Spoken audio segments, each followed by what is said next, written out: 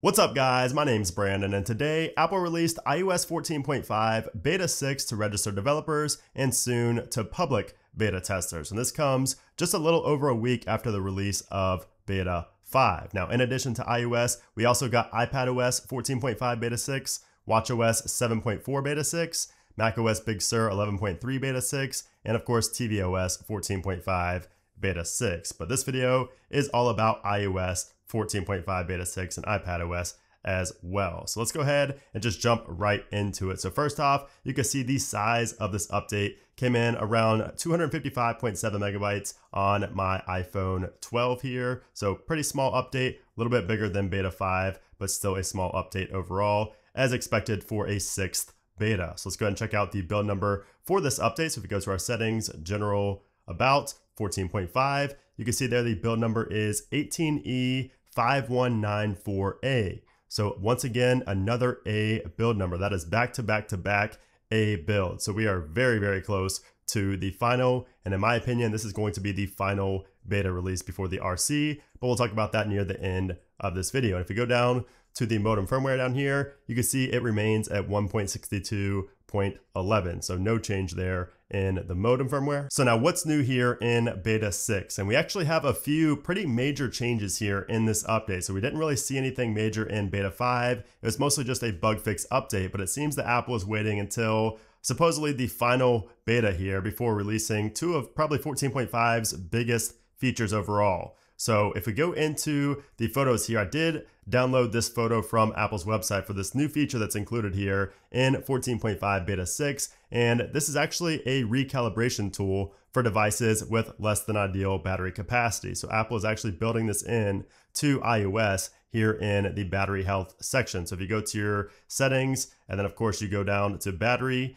and then to battery health, that little notification there, that little pane would show up right above here if you have less than ideal maximum capacity. You can see it shows right there for a device with 88% capacity. So Apple says iOS 14.5 coming later this spring, which is interesting to note by the way, includes an update where the battery health reporting system will recalibrate maximum battery capacity and peak performance capability on iPhone 11. So the iPhone 11 series. Symptoms of this bug include unexpected battery drain behavior or, in a small number of instances, reduced peak performance capability. This inaccurate battery health reporting does not reflect an issue with actual battery health. So it seems like this tool is mainly just to have more accurate readings on the iPhone 11 series. Now, I'm not sure if this is just a bug with all the iPhone 11s, the 11, 11 Pro, and 11 Pro Max, but it seems that way, at least based on this article. So maybe it'll come to other devices in the future, but basically this is just going to help have a more accurate reading on your battery health inside of your settings, which is good because a lot of people probably replace their battery when maybe they didn't need to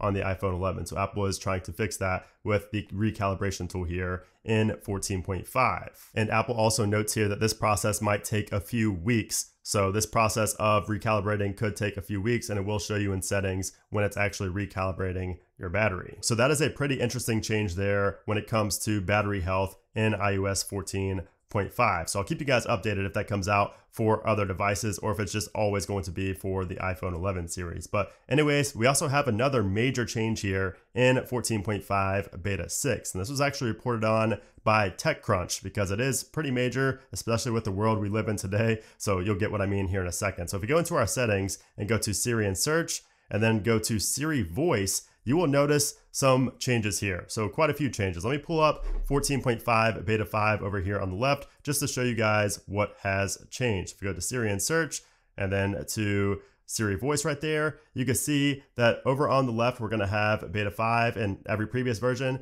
Then we have Beta 6 of 14.5 on the right. So first of all, it no longer says accent and gender and now says variety and voice. So gender is removed in favor of voice, and instead of saying accent, it says variety. And also we have two new Siri voices. So you can see now, instead of just saying male and female, it just has voice 1 through 4. And the two new voices are, I'll let you guys hear them. So voice 1 is just this. Hi, I'm Siri. Choose the voice you'd like me to use. Voice 2 is this. Hi, I'm Siri. Choose the voice you'd like me to use. Voice 3 is this. Hi, I'm Siri. Choose the voice you'd like me to use. And voice 4 is this. Hi, I'm Siri.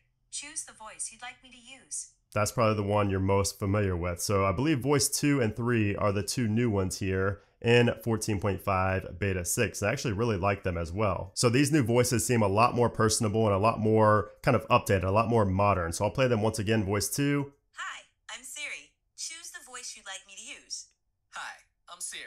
Choose the voice you'd like me to use. So two cool new voices. Also in the setup selection, you no longer have it default to the American female voice. So now when you set up your phone for the first time, it's not going to default to the female voice. It's going to let you actually pick which voice you want for Siri. It's not going to default to anything so that you have to pick exactly what you want to hear. And this new beta update also improves Siri Voices in Ireland, Russia, and Italy to add Apple's neural text to speech. So some improvements overall to Siri in addition to the two new voices. Now, beta 6, those are pretty much the main changes, the features and changes that I found in this update. I went throughout the settings and couldn't really find anything else. I'm guessing that this is pretty much the final bug fix update, but those were two features that Apple has been waiting on to push to the final beta, just really close to the release. So as far as anything else goes, I have not seen anything else new. Of course, I will have a follow-up video coming on beta 6 if I do find anything else new here inside the software. If anybody finds something in the code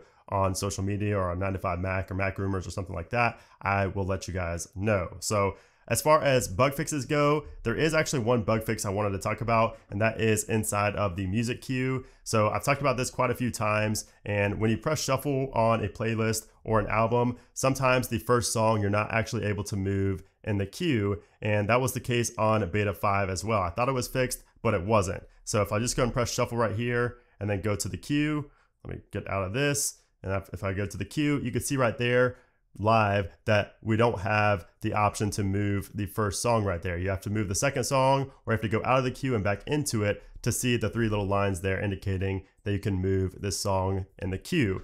But in beta 6, that has been fixed. So you can see it works there. If I go out of here and then go into an album and play it right away, you can see that it shows up right away every single time up there, indicating that I can move this throughout the queue. So that is a bug that really annoyed me throughout the entire iOS 14 beta stages. Every single beta had that bug, and now it has finally been fixed here in beta 6. Also, the buttons on the AirPods Max have the sound back for good, it seems, so nothing has been reverted. The sounds are working properly on the AirPods Max, which is great because that was also a very annoying bug in beta 4. Now, unfortunately, the loud notification bug is still present here in beta 6. I tested it out just before recording this video, and it's still back. So unfortunately, I don't know if that's really ever going to be fixed because that's been there since iOS 14.0, but I did just want to mention it just because people always leave comments about the loud notification bug. And also, here in beta 6, Apple didn't say anything about the green tint bug, and also people that had this previously said that is still not fixed here in beta 6. So at this point, like I said, we may have to wait till iOS 15 or something like that before we actually see a fix for green tint, if at all. Now, when it comes to the performance of iOS 14.5 beta 6, everything seems about the same so far to me as it did in beta 5. But if we go to our Geekbench scores here, I'm gonna run a quick Geekbench test. I did run one right after this install, but now that I've been using it for a little bit, I'm gonna go ahead and run a fresh new CPU benchmark test here and see how it compares to beta 5. Although once again, this doesn't tell the full story because day-to-day usage is going to be pretty similar to beta 5 here on beta 6. I'm not really expecting a huge jump because once again, we have back-to-back A builds. So they're all pretty good. They're all gonna run pretty good on your device. So we got a 1584 on the single core and a 3863 on the multi-core. So that is lower than beta 5. As you can see there, we had a 1596 streak going, and this kind of broke that. Of course, it was earlier than these ones as well. We got a 1584 versus a 1596 and a 3863 versus a 4079. So a downgrade in terms of the overall performance, according to Geekbench here on beta 6 compared to beta 5. But once again, I would not expect that to impact your day-to-day usage. That should be pretty much the same in my opinion, but I will let you guys know in my follow-up video if that holds true. And when it comes to battery life, of course, it's way too early to talk about battery life yet just because I did just install this. As far as beta 5 goes, beta 5 battery life was actually better than beta 4 for me. I had a hard time determining that within the first few days, but after using it for over a week now, I can say it was a little bit better than beta 4. But when it comes to beta 6 versus beta 5, I would not expect any change in battery life. So don't update expecting a change in battery life, which I'm sure most of you guys aren't updating anyways, hoping for better battery life if you're on these betas. So anyways, that's pretty much it for iOS 14.5 beta 6. Now let's talk about when we can expect the RC build and the final version of iOS 14.5. So as I predicted last week, we would see beta 6 this week. That came true. And if my previous prediction, my original prediction here on the channel holds true again, that would mean that we would see iOS 14.5 RC next week, most likely on, it could be early in the week or later in the week. It's hard to say because Apple does release the RC builds on any time of the week. I mean, they release them on Friday sometimes on Monday. So it's really hard to say when Apple will release the RC build, but I would expect the RC build on the week of the 5th, and then most likely the final on the week of the 12th, possibly on April 13th. Now, one thing to keep in mind is that on Apple's website here, when they talked about iOS 14.5, it does say 14.5 coming later this spring. So it's hard to say, it's hard to really decipher what Apple means by that. I mean, the April 13th is in the spring technically. So it says later in the spring though, which is pretty interesting. But I mean, I don't see any way that Apple continues to not really delay, but just not release iOS 14.5. I mean, after 3 straight A builds and a 6th beta on something that's been in beta for well over a month now, I mean, I think it's hard to not release 14.5 sometime in early to mid-April. So with that in mind, I think that we still see the final release on the week of the 12th, most likely on April 13th. And that could also be the day that we see maybe not an Apple event, but maybe a press release or something like that. It's hard to say, especially with the Worldwide Developers Conference just getting announced earlier in the week. It's hard to say if we even see any type of announcement for an April event. It's, really up in the air right now just because it's only rumors and leaks at this point. There's nothing confirmed. So we'll have to wait and see on that. But yeah, guys, let me know what you think about iOS 14.5. When do you think we're going to see the final? Let me know your predictions down there in the comments below. I really like seeing what you guys have to say as well. And of course, if you find anything else new in 14.5 beta 6, let me know in a comment and let me know overall how this version or the previous version has been running for you on your device. But anyways, if you guys enjoyed this video, I would appreciate if you gave it a thumbs up. And of course, make sure you subscribe so you don't miss when 14.5 gets released to the public, along with a lot more videos and coverage on upcoming Apple products. But anyways, guys, thanks again for watching, and I'll see you soon.